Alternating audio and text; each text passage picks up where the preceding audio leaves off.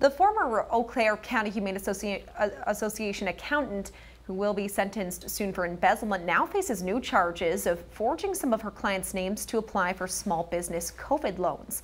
10 felonies were filed today against Nicole Wilson, an Eau Claire tax preparer and accountant. Now, the charges include forgery, wire fraud, and money laundering. According to the criminal complaints, Wilson used two of her clients' information and forged their identities.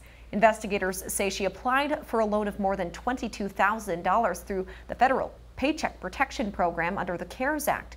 She also allegedly took out a $72,000 loan under another client's name. Wilson's first court appearance on the new charges will be Wednesday. She is scheduled to be sentenced October 30th for the $60,000 theft from the Humane Association.